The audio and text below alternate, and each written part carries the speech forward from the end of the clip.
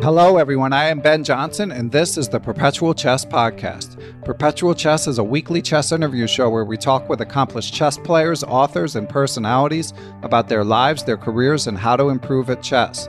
Perpetual Chess is brought to you through the generosity of its Patreon and PayPal supporters and by Chessable.com. Hey everyone, I have recovered from surgery and we are back here on Perpetual Chess, and we have an exciting guest this week, an important guest. She is a 24-year-old from New York, New York. She was prominently featured in the excellent 2012 documentary Brooklyn Castle about IS 318 in Brooklyn, which became a scholastic chess powerhouse and has won over 50 national titles. Rochelle herself was a top scholastic player and is a USEF expert with a peak rating in the 2100s. You guys may have heard one of her former teachers, Elizabeth Spiegel, was on the show in December of 2019. These days, Rochelle is back in New York. She just finished graduate school, and she'll be telling us about what she's up to momentarily.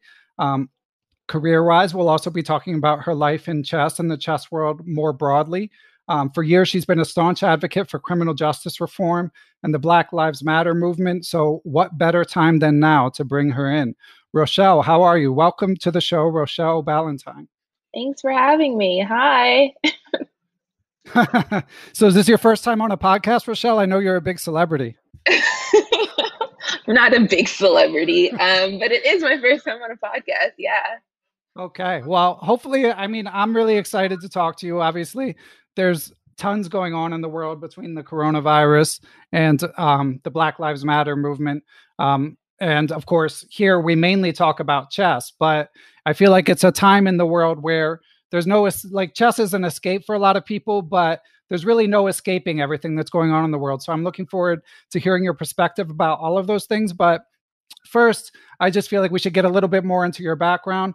For listeners, hopefully you've heard me say you guys should see Brooklyn Castle. So hopefully most of you have seen it by this point. But if you haven't, you might even want to stop the podcast, go get the movie on YouTube, go to the website. I think it's on Hulu and some other places.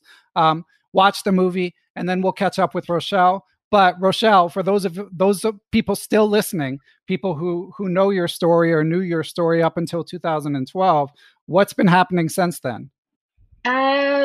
Just college, graduating college. And then after college, I took a couple gap years to sort of figure out where I wanted to go next. And then after talking with some mentors and actually rewatching Brooklyn Castle, I sort of came to this, maybe epiphany is the wrong word, but some sort of understanding that criminal justice reform impacts education in ways that I didn't know before. And so maybe it would be better for me to first understand that intersection and get my graduate degree before going to law school.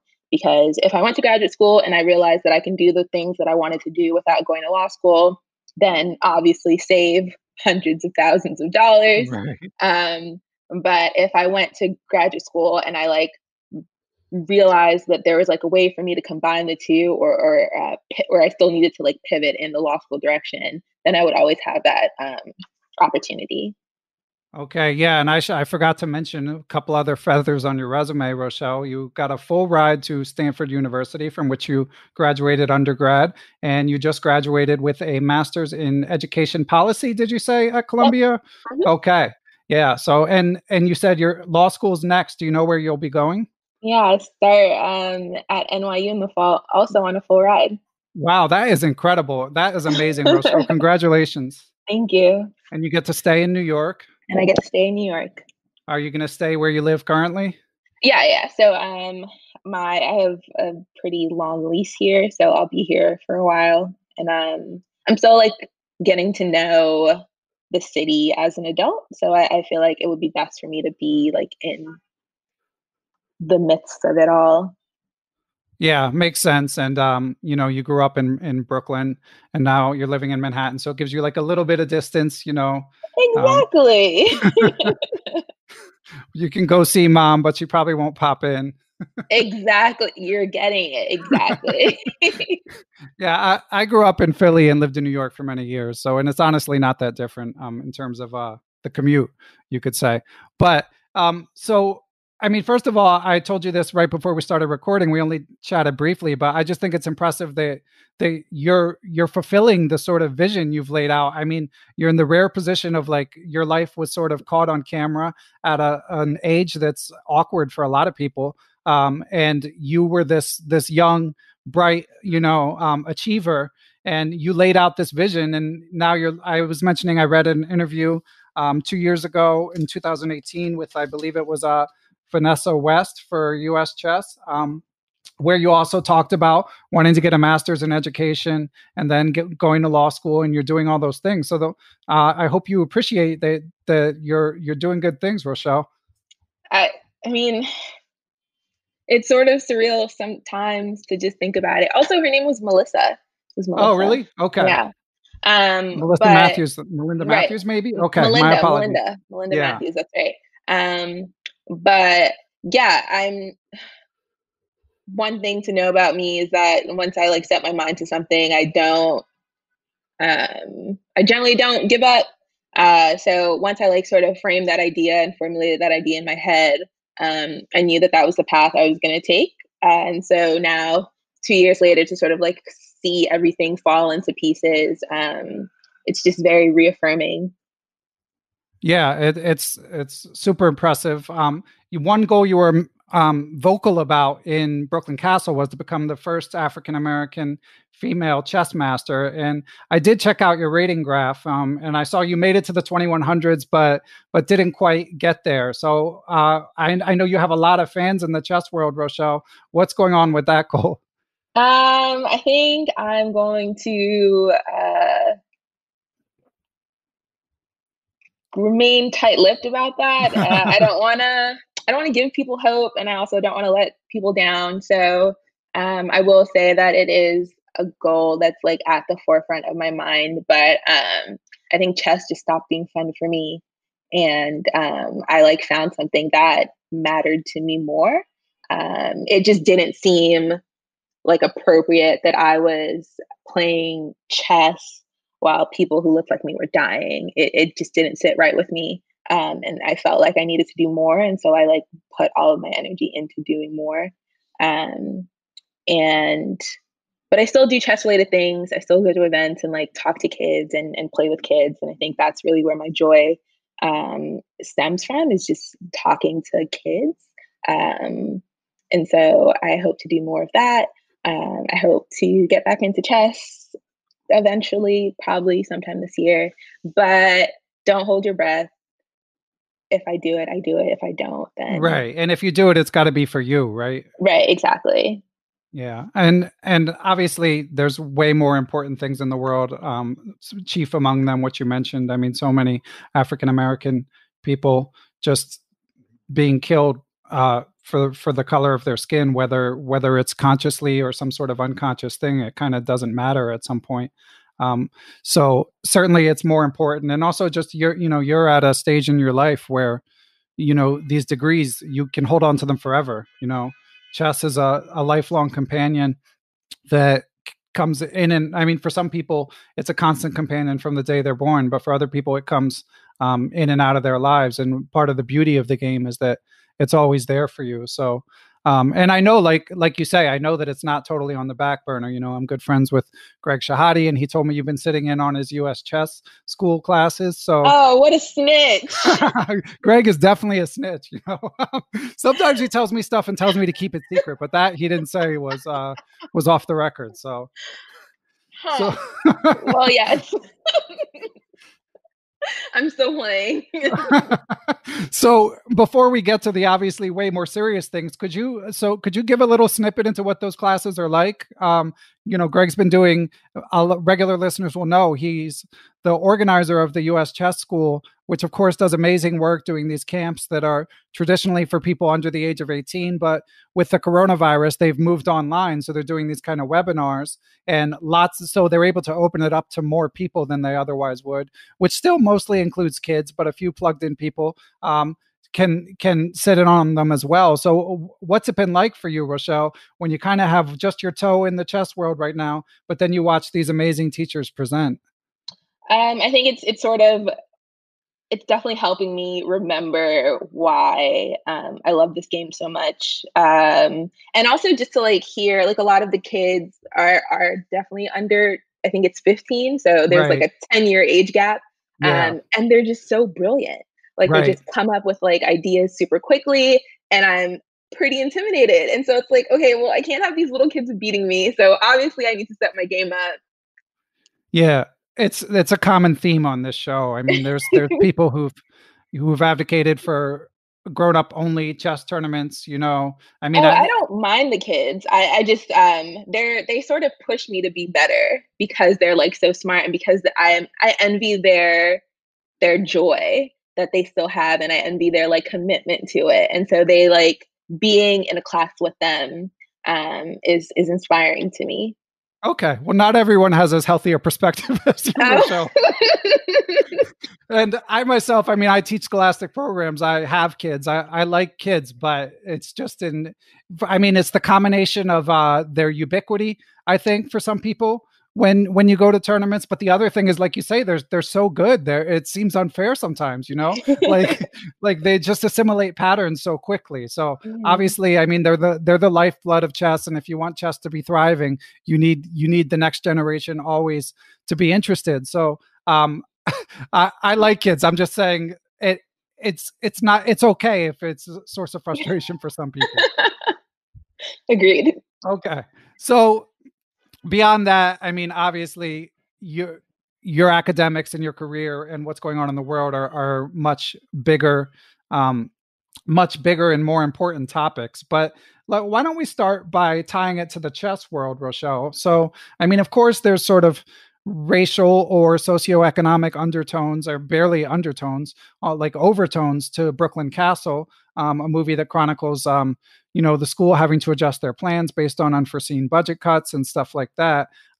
But just as an African American woman, basically a double minority in the chess world, what was your experience like playing? What were your interactions generally like? So I would say that I just didn't have the language to sort of describe my interactions at the time. I sort of, but one thing that I do remember is that when I was hanging out with a bunch of like my girl chess friends, um, and we were getting ready for the tournament, one of my friends said, "Oh, I can't wear these shorts. They're too short. They might distract boys." And that sentiment has always stuck with me to sort of like remember that chess is just so much more than what's on the board. Like perceptions and biases, whether unconscious or not, also play a role. And then also because I'm a double minority, people like took me for granted or called me a charity case or just these very like subtle racial aggressions and stereotypes and um, because my mom wasn't able to sort of like be there, I didn't necessarily have someone who I can like talk to and better understand what was happening. Um, because it's like a male and white sport. And so, yeah, so just dealing with that. And then when I got to college, realizing what was happening and sort of having those things sort of guide how I attend chess tournaments in the future and whether or not I did attend chess tournaments in the future. Um, and sort of shift my focus as to like what I want to do with chess. Okay. And something like, I mean, you mentioned someone calling you a charity case. That's awful to hear. Is that something that someone said to your face, or is it like something that shows up in comment sections, or how did that happen? Oh no, yeah, somebody definitely said it to my face. Wow. But again, like I said, I was young, and so I didn't. And I won, and he was angry, and I mean, if you won, that says it all. right, exactly. And that's the thing that kept me pushing. And it's the thing that I kept reminding people in my interviews is that I love to be competitive. And so if you make the mistake of downplaying my capacity and my ability, that's your fault. And if that makes you mad, that's even better for me because it just makes me feel like 1,000 times better about beating you. But when you like say hurtful things, I don't necessarily register them, or I didn't register them at the time. But these are like moments that I think back to and sort of like remember. Like when people ask me, why don't specific groups of people play chess? These are the moments that like play back in my mind. Yeah, that makes sense. So did you ever have thoughts of quitting when you were kind of in the middle of it? I mean, you mentioned that it wasn't the sort of gravity of it maybe didn't hit you at the time. Um, what were your thoughts in the I just moment? I just felt alone.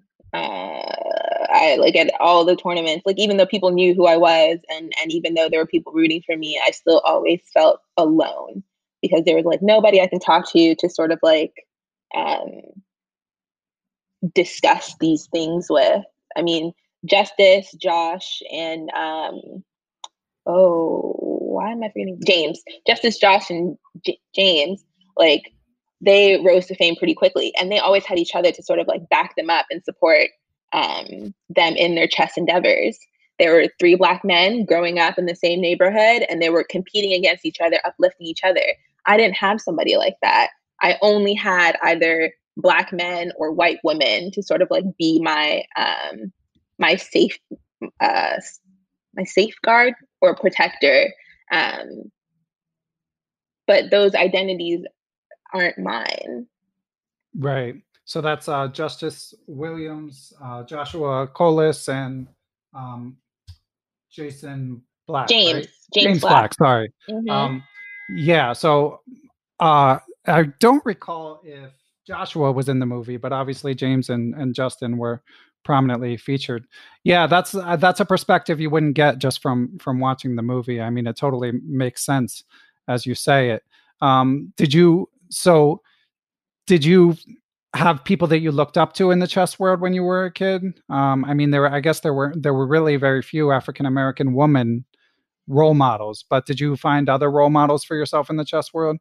Yeah, I think all of my mentors were role models. Every coach that I've had was always a role model and somebody who I felt safe with. Um, but Brooklyn Castle, I didn't understand Brooklyn Castle until I developed the language. So for me, Brooklyn Castle was just sort of this movie where these kids um, played chess. And I thought the only remarkable part at the time was the fact that despite budget cuts, we were still able to like make it to nationals. But the only way we made it to nationals is by selling chocolate boxes. Um, and so it didn't seem like we were just doing what we were told to do in order to get to our goal. Chess was like very entrenched in the curriculum in Brooklyn Castle. I'm sorry, yeah, in IS 318.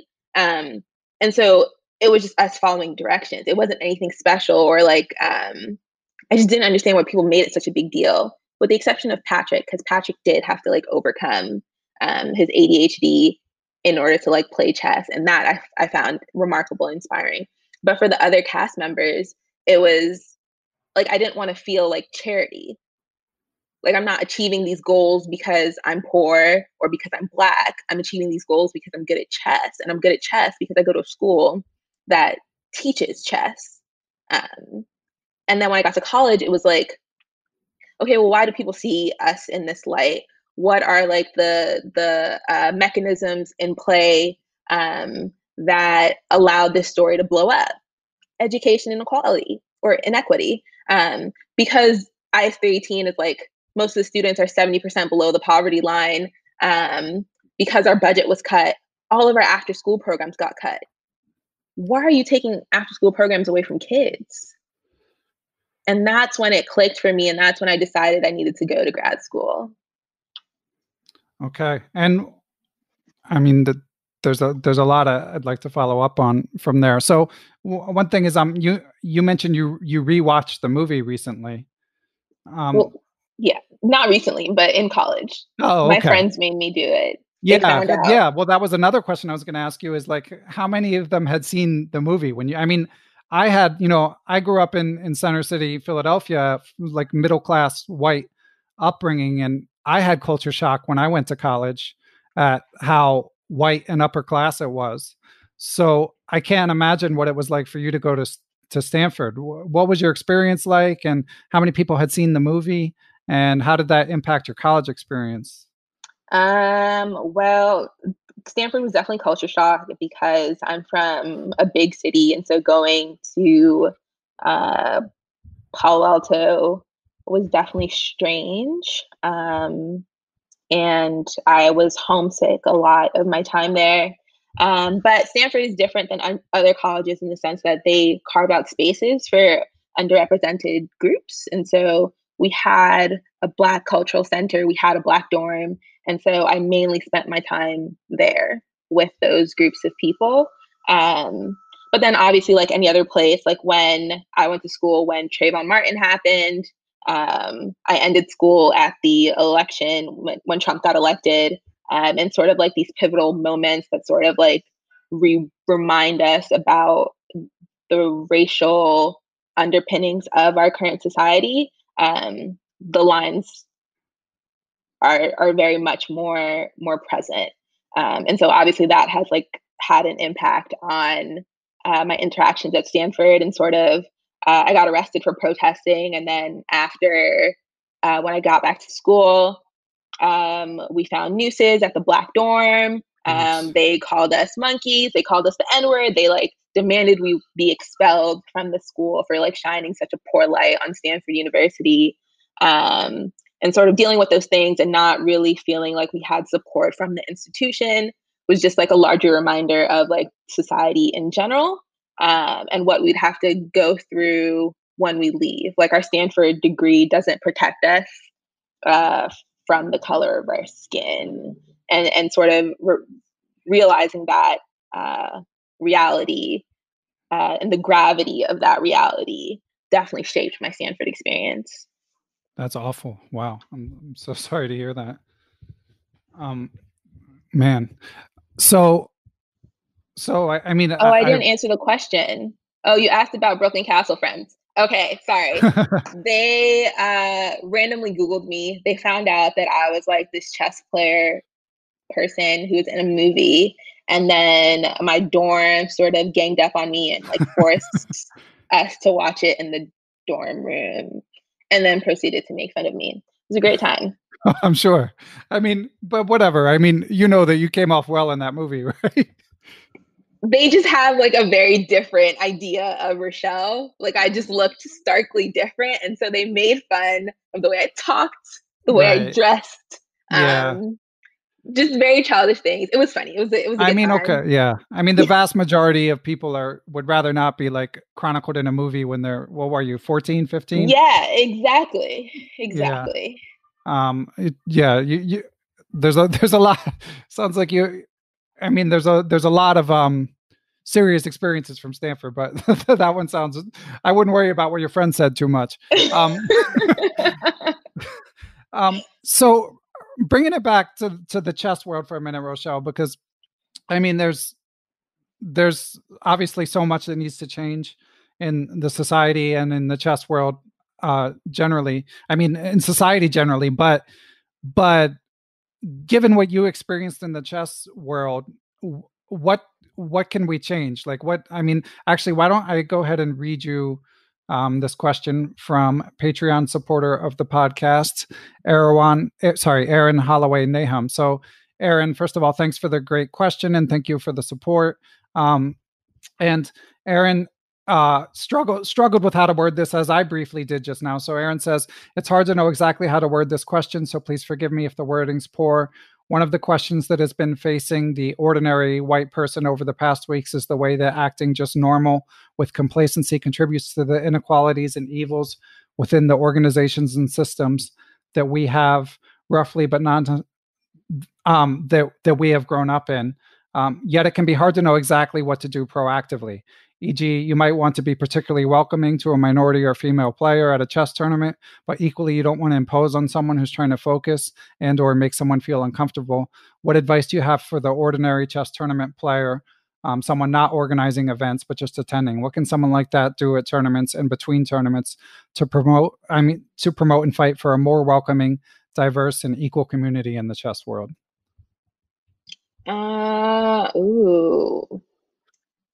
So I've been thinking about this question a lot.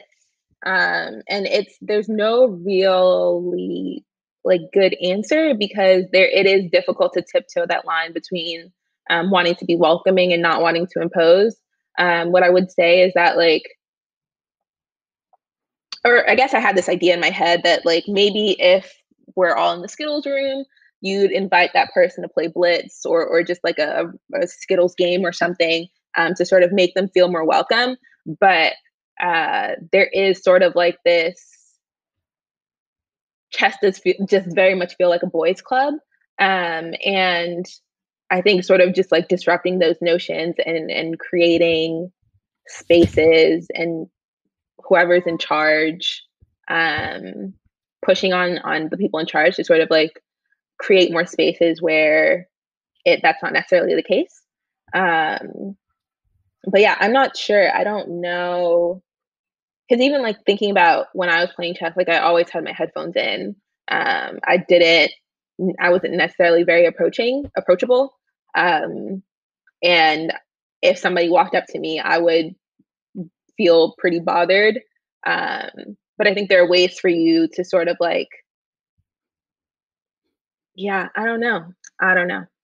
I'm sorry I couldn't give a better answer. Yeah, no, I mean it's a challenging question. I mean, one thing that occurs to me is obviously if you see like obviously this has been coming up a lot sort of in the general social discourse. If you see inappropriate behavior, obviously that the bare minimum is to call it out, right? Oh yeah, of course. I think that's yes, absolutely bare minimum because there are a lot of like even referencing back to that moment where my friend was like, I have to change my clothes so that I don't seem distracting.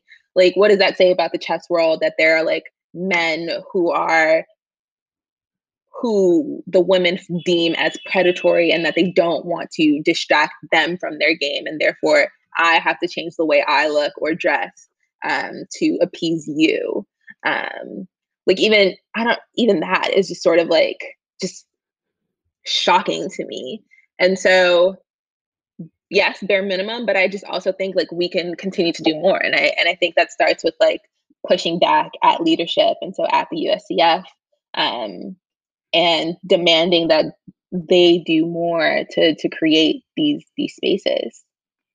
Okay, yeah. And I want to follow up on the USCF issue or matter, but I also just wanted to mention before I forget, I don't know if you saw this, Rochelle. I just came across it yesterday, so I think it's fairly recent, but Alexandra Botez talked about some of her experiences just being a young lady in the chess world, one incident in particular involving sort of inappropriate behavior from someone who was around 20 when she was 14 traveling to a chess tournament. And I know that um, again, something that's happened society at large. But I don't think the chess world has been a safe space by any means for young women with a predominantly male environment and, people just doing things that they shouldn't do. So I'll link to that. I mean, Alexandra talked about it in very moving and a lot more detail than we can get into now. But I mean, it's certainly a deeply embedded problem. Mm-hmm. And very gross, Yeah. especially like with young women who aren't traveling with their parents, and so they don't have sort of that caretaker to sort of call people out when they're doing gross things. But yeah, 100% agree. Okay. And yeah, I want to ask you about the USCF, but first we're going to take a break to hear from our friends at Chessable. This week from our friends at Chessable, I wanted to highlight the expanded and updated Checkmate Patterns Manual by Crafty Raff with an optional video course available additionally from none other than I am John Bartholomew. This course has over 1,000 checkmate patterns, including some of the most famous ones in lots of their different iterations. There's the Anastasia mate, the Greco mate, the Arabian mate, the Smothered mate, the Morphy mate, the Pillsbury mate, just to name a few. On and on the list goes. It's a great way to drill your checkmate patterns and make sure you have them down cold, and it is on sale through June 5th. So whether you choose just the regular course or the course with John Bartholomew's video, go to chessable.com and have a look. And we're back. And Rochelle, I did want to, so, You posted on Facebook yesterday mentioning this interview, and you mentioned you expressed some frustration with how USCF has handled race relations generally. So beyond the individual level, as Aaron had asked about, what about sort of at the organizational level? How can the chess world hope to become more welcoming? What can we do to have a player base that's more representative of what the population looks like? Well, the USCF in that statement said that they were listening. So I'd be curious to know who they're listening to and who they're talking to for like advice and sort of how to restructure. I remember that their board is generally white, which is part of the problem. And I was talking to Justus about this, and he mentioned that in order for like more underrepresented groups to feel comfortable playing chess, they need to see why chess is cool, and they need to see why chess is cool from people who look like them. Um, a lot of us are like in way, not way, but like into adulthood and shifting gears in terms of what we're focusing on. But there needs to be a better way of sort of like representing what equality and diversity looks like. And it needs to be done in a way that doesn't sort of represent us as like um, anomalies or charity cases, because that's not what we are. Like the only difference is that we're of a different skin color, but a lot of our we still like share the same ability and still and same love for the game. So I think the USCF really needs to think about what initiatives they should take in terms of creating that. And maybe that starts with expansion into more schools. Maybe that looks like uplifting already established initiatives like Chess Growth DC or the clubs in Detroit and Kentucky that are predominantly African American. They just need to do more. Like you shouldn't just be listening and you shouldn't just be putting out statements. It doesn't do much for anybody because you're putting out the same statements continuously. This isn't the first time a Black man has been killed by the police, and unfortunately, it won't be the last. And so, are you just going to keep putting out statements every time this happens? What are you doing to sort of educate yourself as to what's happening in the world and the ways in which your chess players are affected? Daniel Jones in his chess article also mentioned sort of making tournaments be in a more what's the word? Accessible. Yes, Location. exactly. Accessible location. Because if, like he mentioned, that if he wanted to get something to eat at night, he doesn't feel safe going out in the suburbs to get food. Like that's a problem. You have to accommodate all of the players that you're targeting or that you're bringing into this community, because even though we all have the shared love for the game, we all have different experiences in how we face it. And even just like after the statement, like the comment section, people still commenting all lives matter, people saying that like they don't want chess to be political. This isn't political. This is my life. This is the way I live. This is a lived experience. And I think that's just needs to be understood first and foremost, is that this is how I live. This is how the Black players in chess live. This is our daily experience. We could be next, and it's important to recognize that. And it's important to recognize that at tournaments, at these tournaments that we go to, the next time it could be at those tournaments if we dare to leave the hotel grounds. We're not free in the same way that other people are. And I think there just needs to be a better like sort of understanding and compassion and empathy for the different experiences of others. Wow. A lot of great insights there. I just want to just want to mention a couple of the things you referred to for any listeners who might not have seen them. So, U.S. Chess issued a statement on June 9th in response to the Black Lives Matter movement. So, I'll link to that, and anyone interested can read it if they didn't already come across it and form their own impression.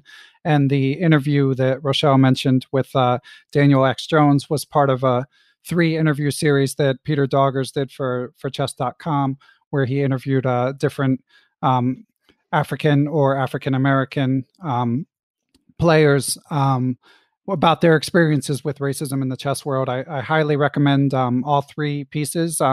There was one with Grandmaster Pontus Carlson, who of course has been on the show. There was one with I am Aman Simatowi, and then this interview with Daniel X. Jones from Chicago, USCF Master Daniel X. Jones. And it's interesting what you say. I mean, and first of all, I mean, broadly, I mean, I think you make a lot of excellent points. I mean, there's got to be a way to make chess more welcoming, and to foster more interest from the African American community, and make sure that people have the opportunities they need to pursue this great game. Like you say, it's a shared love. But I mean, one thing about USCF is they're not the ones running all the tournaments. So I think it's definitely an issue vis-a-vis like nationals and the US Open and stuff like that.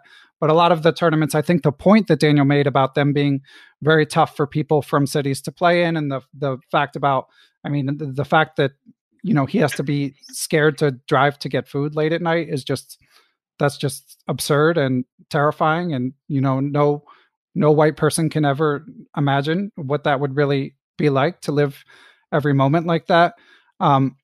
But I did just want to throw in that it's not necessarily them running the tournaments. I mean, in some case, it's a local organizer, or it might be Bill Goitzberg. So, I mean, certainly there are changes that need to be made, but it's probably runs across the spectrum where they need to be made. Do you think that's fair, Rochelle? No, not really. Like, yes, fine. There are locally run tournaments, but I think because the USCF has that sort of countrywide platform, they have an obligation to their Black and Brown players to sort of create and foster this space. And I feel like the local organizers will follow that lead. And obviously, like, so yeah, what I'm saying is that it starts from the top. And so to sort of like shift blame, and yes, it's important to hold all parties accountable, but I think because of the role and the gravity of the USCF, it needs to start with them. Okay, that makes sense. And we got some related questions on the Facebook Perpetual Chess group from a friend of the show, Peter Sodi, that I thought I would throw in now. I'll read 2 of them together, which are how does education policy need to change to improve the lives of the underprivileged, and what do you see as the main causes of the underprivileged having fewer opportunities? And do you think chess has a specific role in a general education program? Okay, so for the first one, it was what was the sort of problems in education policy? Okay. So I think because my master's research focused on the role of bias plays in punishment, specifically for Black girls, and how because of the unconscious biases that we all have, it leads to Black girls and Black boys being disproportionately punished, and that continued disproportionate punishment inevitably leads to the schools to prison pipeline. So that's what I've been studying. And I think that's one of like sort of the biggest things that's on my mind now is how we create safe environments where kids can be allowed to sort of fail, while simultaneously allowed to be their full selves, without teachers and administrators trying to conform them into societal ideals that don't necessarily weren't made for them. And so I think that's one thing, is just checking and remembering our biases and how we can create and foster a more inclusive environment for all students, so that we are not pushing kids out of schools and into prisons. Another thing I think obviously is funding, as referenced in Brooklyn Castle. New York City has the largest public school system in the country. and it is severely underfunded depending on which neighborhood you go to. In the schools that I work at, a lot of my fifth graders have behavioral problems, but they don't necessarily have support on how to navigate that. A lot of my fifth graders couldn't speak English. I'm not trilingual, so there were cases where we had to use Google Translate to sort of to translate lesson plans to them. Something that I think is so wild and so deeply disturbing. So obviously, like, where are we putting that money? We're putting it, I mean, this is a larger conversation, but like, why are we more concerned with police budgets than we are with education? And then I think that's a major talking point in the Black Lives Matter movement right now is sort of um, how can we shift resources away from the police and into spaces that allow everyone to live a better life. Um, and then in terms of chess, in 318, chess was part of the curriculum, like I said. So we had a period dedicated to chess class, and we got a grade for it. And I think that sort of, like I said, we were just doing what we were supposed to do. So in order to get a good grade in this class, we had to be at our best selves, and that sort of pushed us to sort of learn more, compete better. And so obviously, I think that like that will be helpful in sort of creating more access to chess. But I-318 also had other programs, like there was a cooking class, cooking workshop. Mr. Galvin was so upset my eighth grade when I picked cooking over chess that year as my period. He thought that I was quitting. He never let me hear the end of it. I just wanted to eat food. But yeah, like just like having those sort of extra programs that sort of enrich students in different ways that aren't necessarily academic based. And I think chess can definitely play a role in sort of enriching kids' lives if only students knew about it and had access to it. Okay. So if you were made education czar, which hopefully someday will happen, Rochelle, um, would No pressure. would you institute would you be in favor of like nationwide chess as part of a curriculum, possibly amongst other activities? Yes, I would. I think that I don't necessarily see any downsides to it. And I personally can attest to the role chess has played in enriching my life, getting me a full scholarship to Stanford, getting me a full scholarship to law school, allowing me to like accumulate all these degrees and be able to travel the world and meet new people. Um, there are just so many benefits. And I think that if we're talking about how can we make chess more inclusive, it has to start with, well, do people know about chess? What are people's current ideologies and perceptions around chess? And how can we shape it and reimagine it so that it's appealing to Mm-hmm. others?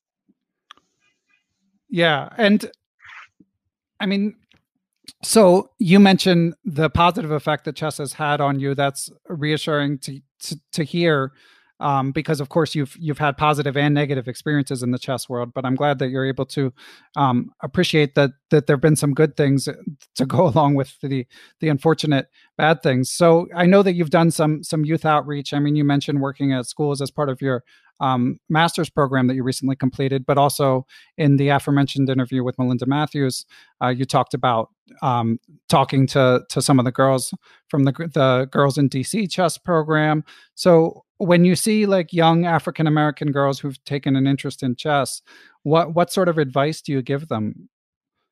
I try to let them know that they are enough. They belong here. They deserve to be here and not to let anyone tell them differently, and that their differences are also their strengths. Um, yeah. That's great advice. And are you going to be able, I mean, I guess it's hard to know at this moment with you starting law school in a few months, but are you going to be able to continue to do sort of education stuff on the side in the next few years, do you think? Well, I am pretty set on becoming an education lawyer, so I think once I start law school, I'll continue looking into that realm. But I don't want to set that in stone because obviously, like law school, there are like many paths I can take and many things during my time there that will influence me. But in terms of education, last year, last year I went with Maurice Ashley to Ghana to teach the chess team there and help them sort of improve. Every year I go to the Queen City Classic in Cincinnati, and I talk to kids there, and so I feel like and like I mentioned before, like I think that's the joy that I currently have with chess is sort of sharing my love with others and especially with children. And so to be able to like go to places and meet children and play with children and reassure them that they have a space here and that even though there are things that set them apart, whether it be race or class or whatever, all you have to do is win. That might be too corny, but that's what I have for now. No, I mean your success is certainly I mean obviously I mean you're the one who deserves credit for everything that you've accomplished, but I mean chess was a nice vehicle for you to show your potential, and it's wonderful that it's opened some doors for you, and it's great to see what you're doing, both in and outside of the chess world. And speaking of outside of the chess world, like more broadly, Rochelle, what's as these protests have escalated over the recent months, what's your day-to-day life been like? I mean, were you done with graduate school, and how have you been processing the news every day? I mean, as someone who has been vocal about these issues for years. I'm pretty tired. I'm exhausted. I'm angry. I'm feeling like I feel like every day my feelings swing from exhaustion to anger and just solely those two feelings. And I think it's because every day something new happens. Every day there's a Mm-hmm. new death. Every day there's another experience of like state sanctioned violence. Every day I have to sort of reaffirm my life and prove to others why it matters. Prove to others that I am a human being just like everyone else. My blood is still red, and that the color of my skin does not make me neither better or beneath anybody else.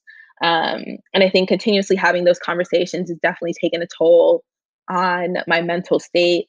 And sort of like one thing in particular was when my friends and I decided to go to this protest in New York City. And obviously, like New York City, NYPD has like one of the worst records against Black and Brown um, people. And so we were talking about what happens if we go to this protest and God forbid we die. Wow. And it wasn't something that I ever considered because I've been to protests before. In my mind, worst case scenario is I get arrested, I have to pay a fine, whatever. The last time that happened, it made for a good law school admissions essay. But now, because things have progressively or continue to get worse, my new worst case scenario is what if I die? What if what do I tell my what do I want people to tell my mom? Um, we were just like going through these things and I was just like, I can't do this. I can't keep living my life in this fear. I can't keep having to sort of like think about what happens if I go somewhere at night. I don't want to keep having to wear my Stanford hoodie every time I walk out so that people know that I'm not threatening. There are just so many ways that my life is policed. And if I make one wrong move, that could result in my death. And I'm only 24 years old.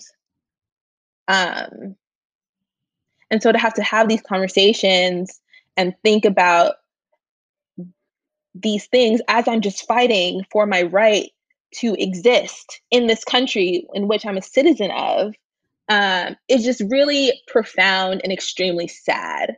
Um, and so when I ask the chess community to sort of think a little deeper and to be a little more inclusive, I'm not asking for a lot.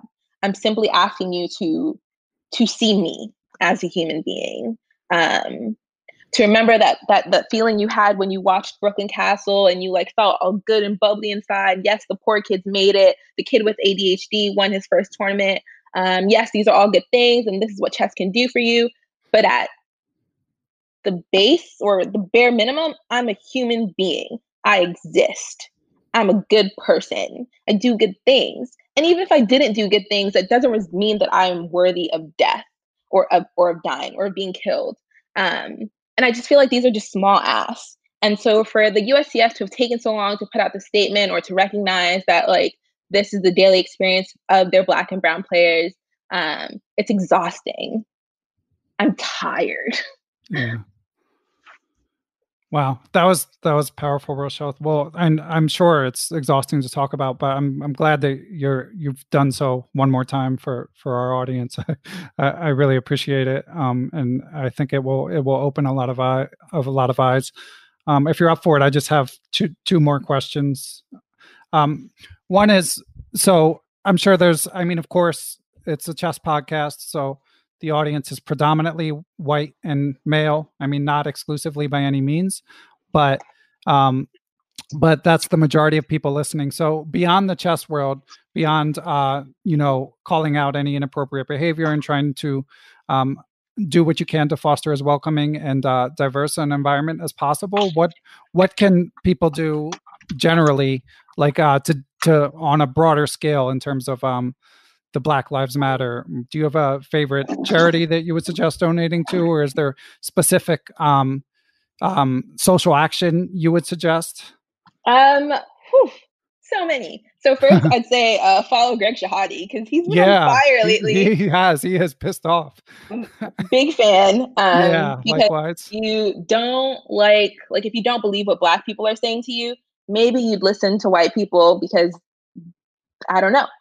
I don't know. But yeah, Greg Shahade has definitely been like putting out some great content. But I think at the bare minimum, you really just need to read. And you also need to shut up. You just need to listen to what people are saying and try to imagine from their perspective what they're dealing with. We're not making this up. It's been 400 years in the making. We, I just like I just don't understand what is so difficult to understand. And so I think after you start reading these stories and like hearing and seeing the video, like there's actual video that shows what's happening. And so for people to still like say, oh, fake news and like, oh, it's just the left, like sort of making this up, you're again missing the point and you are again neglecting the existence of Black and brown people. Some people obviously are beyond help, but for those who are interested in learning more, there's like a bunch of things. And obviously, and now when I need it the most off the top of my head, I can't think of any. Okay. Oh, Movement for Black Lives. They put out a lot of great content and history, which I think is important. Talk to your friends, talk to your family members, have these conversations about race with each other, and sort of like hammer out what internal biases you have and how that's affected your relationships with people of color, and ways in which you can be better. But really, it's about Googling, and that's the best advice I could give is to just Google, Google racism, Google discrimination, Google redlining, Google the achievement gap. In every space, in every sector in our lives, race has played an impact and has always played an impact. And to be negligent and to pretend it doesn't exist is a death sentence to me. And I don't mean to be dramatic, but I just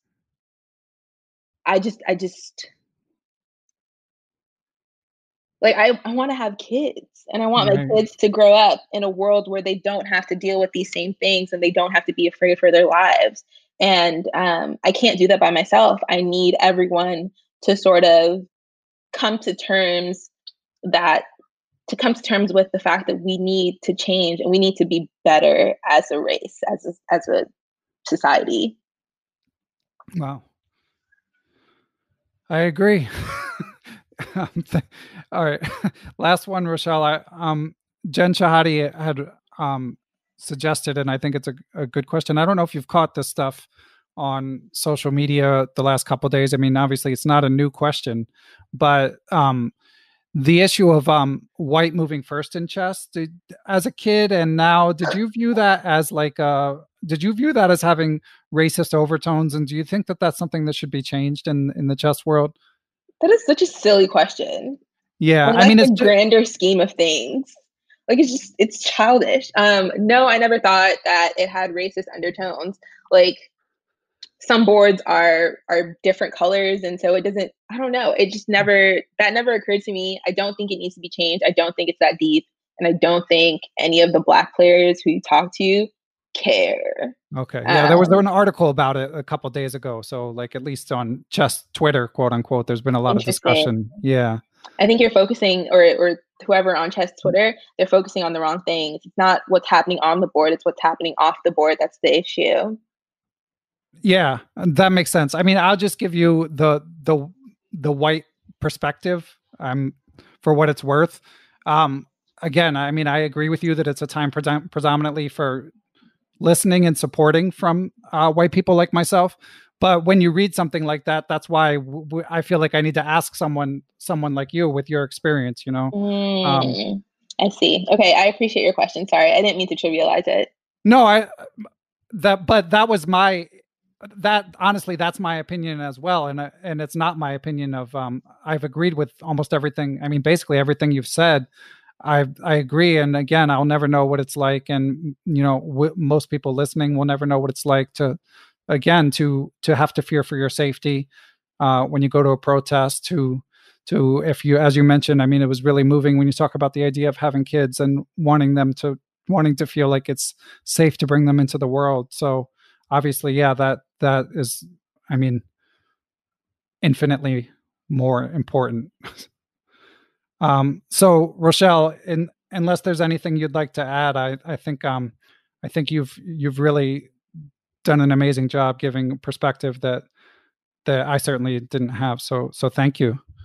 Thank you for having me. I would like to shout out Jen Shahade and her work in bringing more girls into chess spaces, because I don't know if she gets enough credit for it. So I do want to shout her out, because it's definitely not something I had when I was growing up playing chess. And for her to see that need and take the helm in creating those spaces is important, and we should continue to support those initiatives. Yeah, shout out to Jen and Alexandra Botez and everyone pitching in to help raise money. It is great to see. So hopefully, chess will become a more diverse environment over time. But it's not going to happen fast enough. That's for sure. But Rochelle, if anyone wants to keep up with you, do you have any preferred social media preference, or would you rather just keep your information private? How do you handle that generally?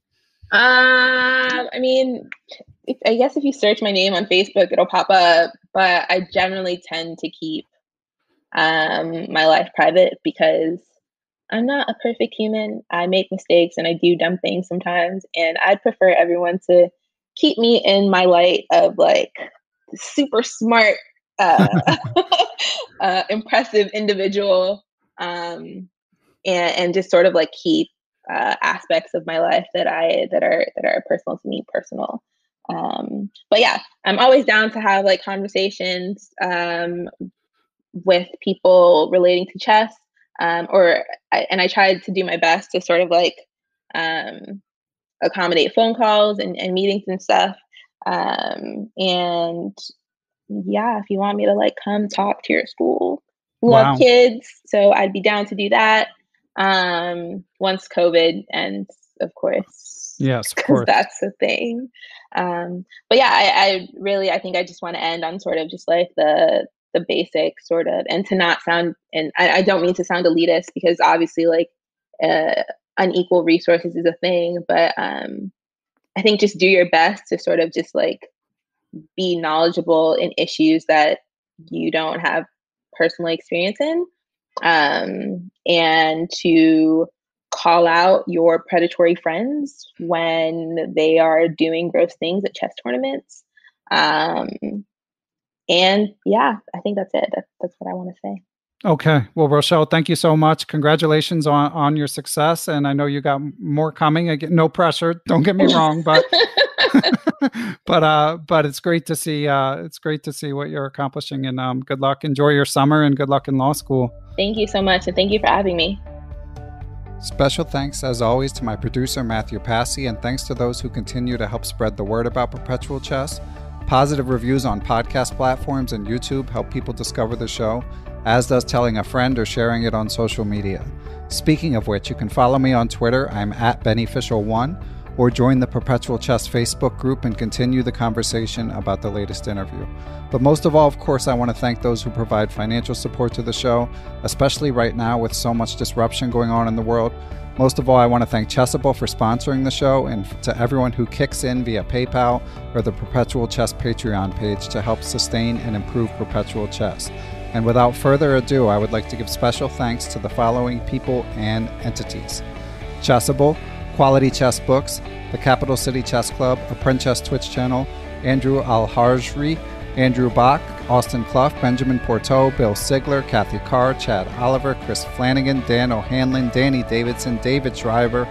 I am Dimitri Schneider. I am Eric Rosen, Firas Sawaf, Gary Foreman, Greg Nattel, Greg Shahade, Guven Manet, James Kennedy, Jen Scream, John Jernigan, John Rockefeller, John Cromarty, John MacArthur, Kelly Palmer, Kevin O'Callahan, Lucio Casada Silva, the law offices of Stuart Katz, Michael Kahn, FM Michael Oblin, Mike Zelazny, Moonmaster 9000, you recently stopped your pledge, but Perpetual Chess will always love you.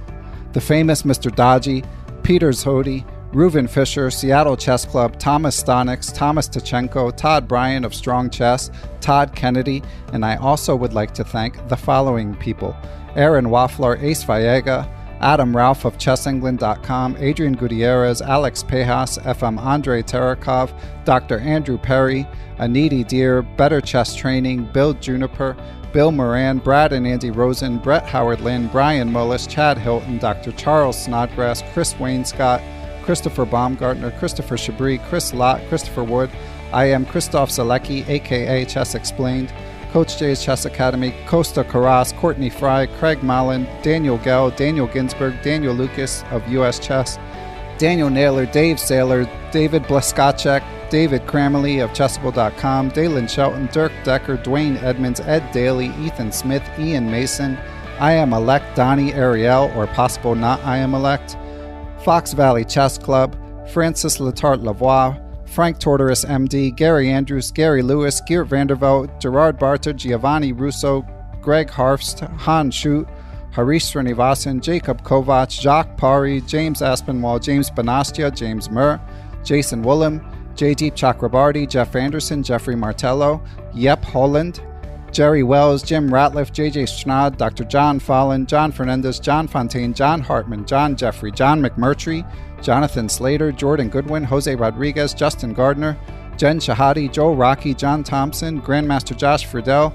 I am Kare Christensen, WGM Katerina Nemtsova, Kelly Palmer, I am Kostya Kovyutsky, Krishna Kapala Krishnan, Kyle McAvoy, Larry Ryforth, Laura Belyavsky, Martin Knudsen, Martin Krug, Matthew Passy, Matthew Tedesco of SeattleChessMeetup.org, the Mechanics Institute Chess Club of San Francisco, Michael Allard, Miguel Aristide, Mike Clem, Mr. Mike Shahade, Mitchell Fabian, Nate Solin, Neil Bruce, Negmat Malajanov, Olaf Mueller-Michaels, GM Pascal Charbonneau, Pasi Passanen, Paul Bain, Paul Clarkson, Paul Sweeney, Paulo Santana, Peter Lux, Randall Temple, Ricky Grijalva, Richard Hollenbuck, Robert Turner, Roy Yearwood, Ryan Berg, the Say Chess YouTube channel, Scott Doherty, Scott McKinnon, Sebastian Finsterwalder, Stefan Roller, WGM Tatyav Abrahamian, Tim Brennan of TacticsTime.com, Tim Seymour, Timothy Ha, Tom Edsel, Tomas Komanich, Tony Rotella, Tyron Price, Vishnu Srikumar, Wayne Beam, William Brock, William Juniper, William Hogarth, William Peterson, FM Zhao Cheng of chess1000.com, and last but never least, Zhivko Stoyanov. Thanks for listening, everyone. Catch you guys soon.